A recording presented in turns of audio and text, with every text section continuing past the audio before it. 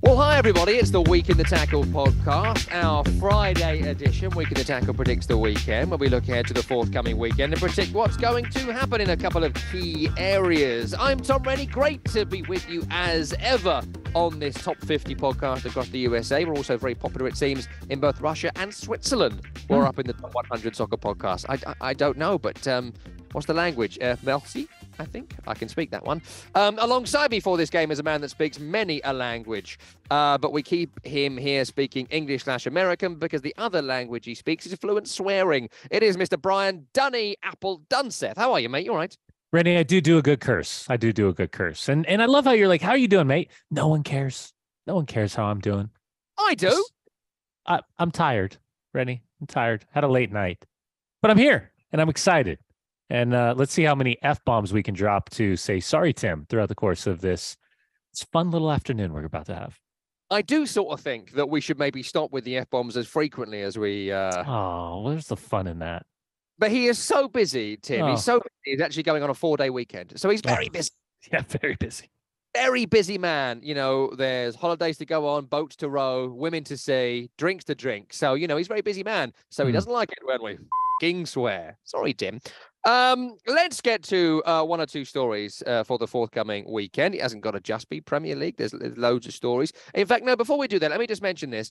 We are going to do a couple more shows. So the season's coming to an end. Dunny's going on holiday. I'm going on holiday. But we are going to do on the Week in the Tackle podcast before we resume for the new European season and internationals and whatnot in July, is that we're going to do some shows that are question time programs. So what we want for you, dear listener, is to get in touch with me on Twitter at Thomas J. Rennie, at Week in the Tackle on Twitter as well. Get in touch with Dunny by various ways. Brian Dunseth on Instagram, to at SiriusXMFC, various ways. We'll put it in the bio how you get in touch with us. Send us some questions. We're going to do some question time shows. We're going to record in a couple of weeks, and we're going to release them over the summer. We're going to have a general discussion about the football, and that's kind of what the show has become, really. Not a kind of review show or preview show in general. We have a couple of topics. We like to tackle them. They usually are inspired by something that happened in the past week. It's a really good name for a podcast, that. We should stick with that. So send your questions in. Keep them coming in. We'll do a couple of appeals on social media as well, and we'll answer your questions on our question time programs that we're going to release across the end of June and start of July. Right, to this weekend in our Week in the Tackle Predicts the Weekend show. We do one banker, one thing you can absolutely bank on happening at the weekend, then one team or individual or whomever is going to totally shank it, which is essentially a Hughes balls up, knocking your ball into the rough, if you like your golfing terminology.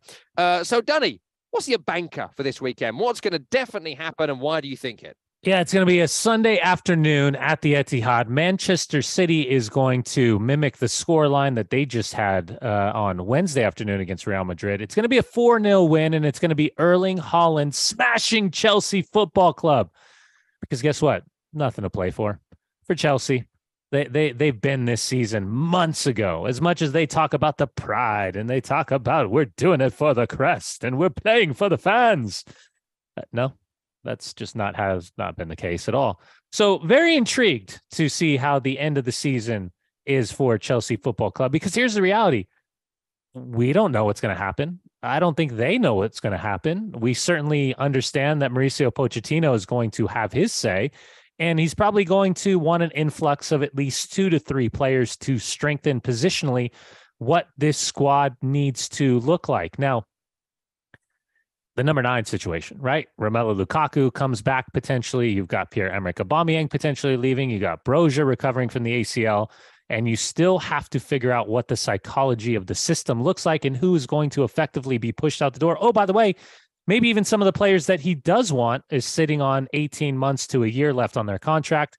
And what potentially does that look like? Does he maybe rubber stamp a new deal for a couple of players? Christian Pulisic. So this is a game where I don't think there's much to play for. And I know for Manchester City, the gauntlet has been thrown down months ago, and now it is clear and obvious their intent. It is the treble. It is on, and another opportunity for them to put their stamp on the Premier League title.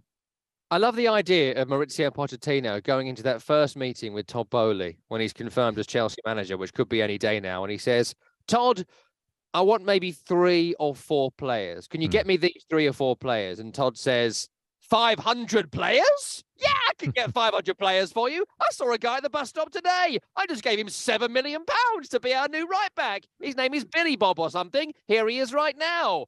And Maurizio's like, no, Todd, you've done this. You've made this error. Can I be in charge of transfers? And Todd says, transfers? I can make lots of transfers. I'll transfer you right now. Oh, look, here's Tommy Tuchel back. Here's his hat. I just bought it for £600 million. I'm going to put it in the Chelsea Museum.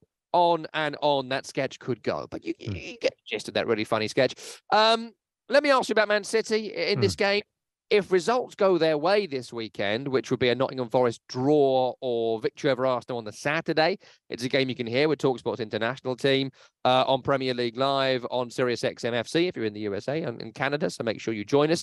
Then they'll be champions on Sunday, depending on their result against Chelsea and indeed what's happened, draw, loss, whatever, for Forest Arsenal, which might happen. So they might lift the trophy after the game, which would mean our show gets extended a bit. So we pick up that trophy lift. Your view, you mentioned it there, the treble. I mean, we weren't together on Thursday's programme on Grumpy Pundits because you got let down by the travel. I got sidetracked, of course, by the concept of the Sovereign Wealth Fund, and I'm not going to let that go because, you know, the quality of the squad is a massive difference, and it's been a 15-year sports washing project. Don't at me, those are facts. But what about Man City's performance against Real Madrid? Talk to us a bit, Danny. Talk to our listeners a bit about certainly in that first half. If you can separate, and I know it's difficult for a lot of people, the conversation behind the scenes of how this squad was built versus what we've seen. And I know that we've gotten into it on a couple of different occasions because I have been not an advocate, but I have been an explainer of why I like how Man City has gone about their business with regards to the transfer window and the identification process of the players that they think can make their squad better and how early they get their business done. I can certainly separate the two because I look at them in two different ventures, the business side versus the sporting side, but I know those two clash and they collide very prevalently in this conversation. If we're just talking football, we start with Pep Guardiola. You know, the havoc surrounding the conversation with Pep has always been not what he can do in the league, but what he has not done in Champions League without Lionel Messi since departing Barcelona. That has been a tag that I think has been similar, although drastically different, with Lionel Messi and lifting a World Cup trophy with Argentina. When we talk about Pep Guardiola, there's no doubt that as time continues to go on, we will refer to him as one of the best managers of all time. That for me is it's done. It's the ink is dried. But there has been question marks about tinkering, about adjustments, about the philosophy of the way he sees the game, the way he sets up his tactics, the little tweaks and nuances to the way he wants his team to play, because it's not just about winning, it's about how he wins. I think that's what he wants to see. And even watching Kevin De Bruyne and Pep getting that kind of verbal spat for a second on the field where they're barking at each other, it just shows you the intensity of what they're trying to accomplish and knowing that they're so close, especially after being knocked out on a couple different occasions and in circumstances where you felt like they've either blown it, the manager has ruined it, or the players have been injured that were really the difference makers to catapult them to the trophy. That first 45 minutes, I think will be a reference point in the future for some of the best football that we've seen played in the continent. I just think they were so superb there. And I know I was listening to all the Inter Milan fans and they say, well, you're not going to have the chance to play this way against us because defensively we won't allow it. They were just too wide open, Real Madrid. No one's stopping this team. That full throttle movement with possession, without the ball, spacing, understanding, it was extraordinary. That was honestly some of the best. And I know it's hard to dissect and separate, but if you're just looking at it as the game, that's some of the best football we've ever seen. So I'm not trying to overhype it. I'm not trying to undersell it. From my perspective, and this is coming from a Manchester United fan, that is some of the best football that I've ever seen played. So if they can continue to do what they did, I think to your point on Tuesday's Week in the Tackle, you almost hope for them to win the Champions League trophy, that their focus can wane, that the intensity levels will drop, and that Pep Guardiola will depart if you are not a Man City fan, because if this is what we're looking for, if this is what we're looking at, God help us all, because no one's touching this team. Yeah, fully agree. I think the Champions League is there to be won. The title will be won by the end of this weekend, and the FA Cup against Man United. Shame it wasn't Brighton. But look, I'm not going to do it right now because I think people have heard me talk about it before, but I am not going to stop talking about the Sovereign Wealth Fund element of it. And I think it was a really interesting game in terms of a changing of the guard from the old money who have done whatever they can to take the cash off literally everyone else in football to expand the Champions League in a way that essentially Real Madrid, who will always qualify for that competition, they play more games and make more money. That's why the Champions League is what it is now, because of the power of Real Madrid and Barcelona and those old money clubs. They were able to expand the Champions League in their favor. So A, they would always qualify. B, they would always have games. And C, they could make sure to always have a financial disparity between them and those below them. So I'm not here defending Real Madrid and the old guard, them as well. Sorry, Tim. So, I just wish they were usurped by stronger regulation and the concept of egalitarianism and competition, as opposed to the necessity for a sovereign wealth fund and another sovereign wealth fund to compete at the very top and exploit the market and give monstrous wages to sign both Erling Haaland and Jack Grealish in the same team for a combined cost of 150 million and God knows what in wages. But anyway, there we are. What is going to happen this weekend for me, a banker, is that Big Sam, Leeds are going to win at West Ham United. Why do I feel that? We are recording before the Conference League game. I hope West Ham have won. If they haven't, they've still been in Holland playing a game the entire season has been built around. So if they've been beaten by a better footballing team, which AZ Alkmaar are, because West Ham will rely, as they always do, on physicality and corners, and if they have gone through, their focus quite rightly will be on their first European final since the 1970s and maybe winning their first silverware since 1980. If they've lost, they've already lost 19 games this season, West Ham. Over 50% of their fixtures have ended in defeat, and that was when something mattered.